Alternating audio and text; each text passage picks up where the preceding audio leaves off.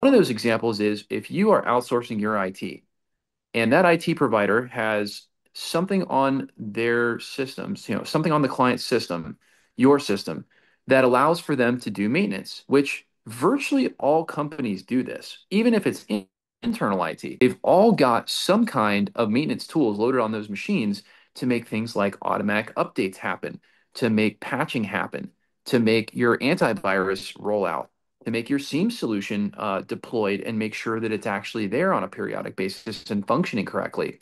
These are all automated tools, generally cloud-based, and they are providing non-local maintenance. So what's the control about? Well, it's to make sure that your IT provider or any tool that is being used for non-local maintenance has to have multi-factor authentication enabled in order for that to be an acceptable tool inside of a CUI handling system.